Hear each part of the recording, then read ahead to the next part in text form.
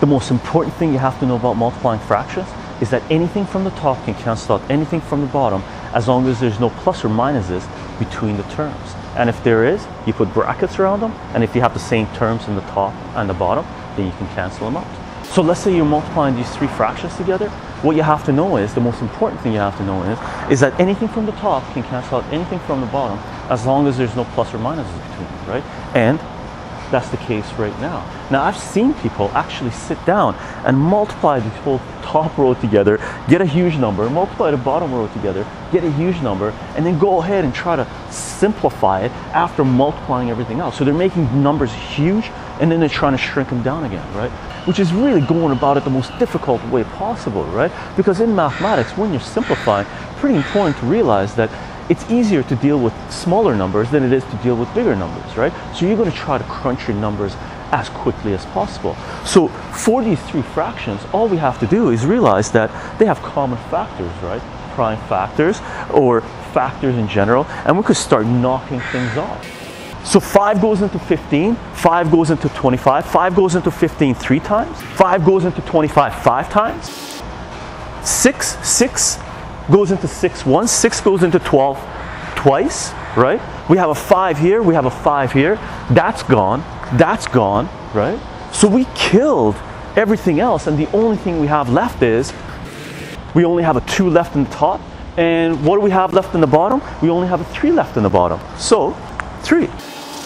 So what we ended up doing is just simplifying before we multiply, right? Because that way the numbers become smaller, and once we end up multiplying the smallest possible factors together, that's the biggest the numbers can be. We don't have to worry about reducing it anymore, right? Now what you have to be really careful with is the following. Let's say you got 9 plus 3 divided by 3. I've seen a lot of people try to cancel this 3 and this 3, okay? And as we said, anything from the top can cancel out anything from the bottom as long as there's no pluses or minuses between them, right? So you can't cross these two guys out because these two guys are attached together, right? They're married, they're joined at the hips.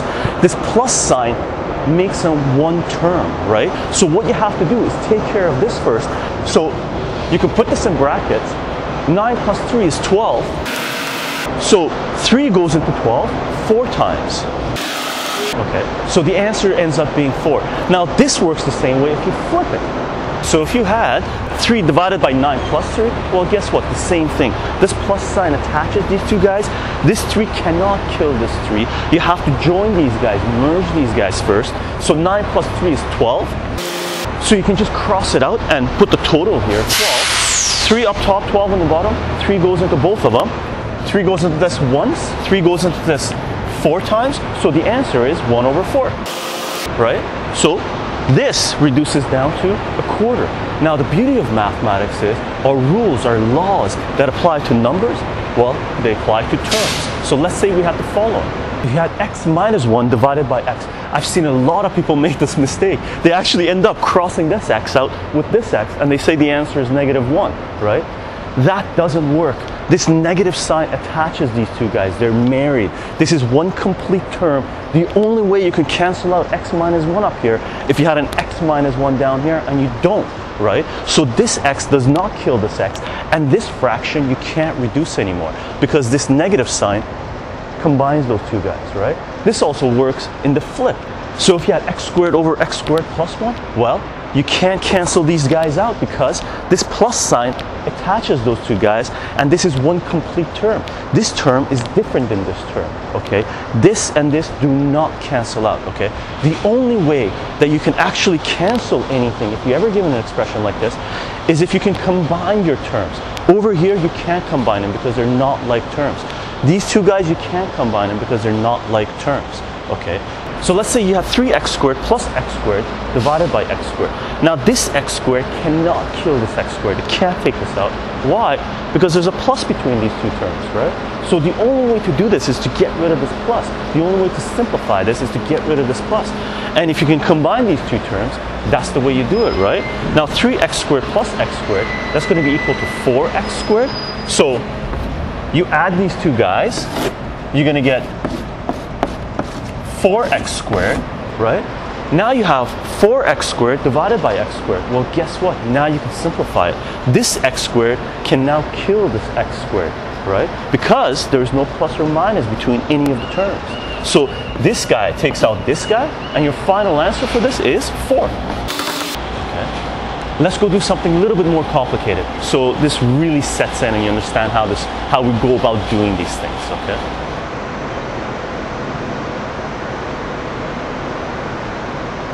So let's say we had the following, x minus 1 over 3x plus 2 times 3x squared plus 5x plus 2 divided by x plus 1, right? And we want to do this operation, we want to multiply these things together. Well, the rules still apply. Anything from the top can cancel out anything from the bottom.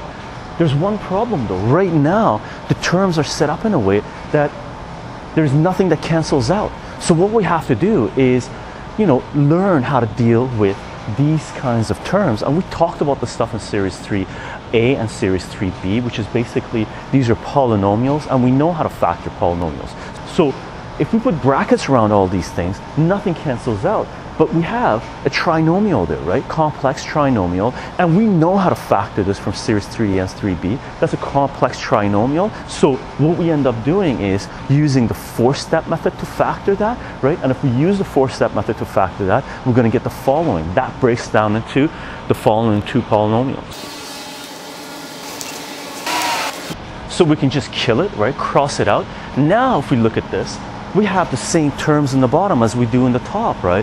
We got 3x plus 2 in the bottom over here, and we got 3x plus 2 up there, right? Because all we can do is just put brackets around that, and that becomes its own term, right? So that will cancel the one up top there, and we got x plus 1 in the bottom over here, and x plus 1 in the top over there. So those two cancel out. So all we're going to end up with is just x minus 1. So this whole thing multiplied together is just going to be equal to x minus 1. So once we've done this, right, everything canceling out, we're left with x minus 1, and that's the final answer. That's what we get when we multiply this thing with this thing, right? And here's the beauty of mathematics. What holds true for numbers, holds true for terms, holds true for words, units. And you can extend this to anything, may it be words, may it be units. The rules of mathematics do not change, right? So for example, let's say we had apples, we're trying to, deal with apples and orange.